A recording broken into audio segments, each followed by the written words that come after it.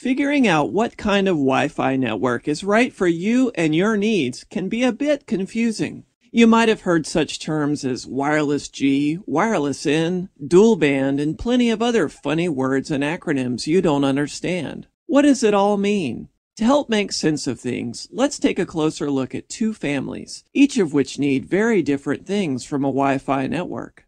Here's the Smith family. They have a couple of laptops and a desktop. They just want to be able to use email and the internet, but don't care about streaming videos or any other bells and whistles. Their needs would be met with a basic Wi-Fi router that uses something called wireless G. That's all they'll need as long as they only want their wireless signal to cover a small-sized home. Now check out the Jones family. They also have a couple of laptops and a desktop, but they want to use the internet for more than just reading the news and using email. They want to stream videos without jitters or waiting, and they also have an Xbox that little Johnny likes for online gaming. They even want to use their home network to watch DVDs they've stored on their computers, as well as watch them on their TV. The Joneses are going to need more than the basic wireless G router that the Smiths have. They're going to need a wireless N router. When you're choosing a wireless router for your home, you'll need to consider two things. First, wireless G and wireless N both work on the same radio frequency, which is why they're totally compatible. But the big difference between them is that wireless N is up to 15 times faster and has superior range. Range is an important consideration if you're trying to cover a large home or one with heavy building materials such as bricks.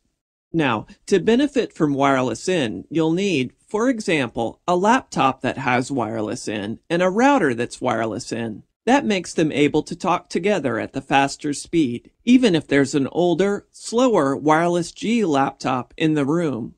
Second, if you decide that you want a wireless N router, you'll also need to decide if you want a router with two radios. What? You might be asking. Why have two radios?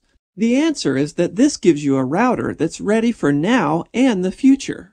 The routers with two radios in them are called dual band because they have both a 2.4 GHz and 5 GHz radio in them. They allow devices such as a laptop with built-in 5 GHz wireless in, or one upgraded to 5 GHz wireless in with an external adapter, to connect on the 5 GHz band, which is the fastest band with the least interference. A dual-band router also allows other laptops and devices to connect to the 2.4 GHz radio. For wireless networking, a dual-band router is the best you can buy.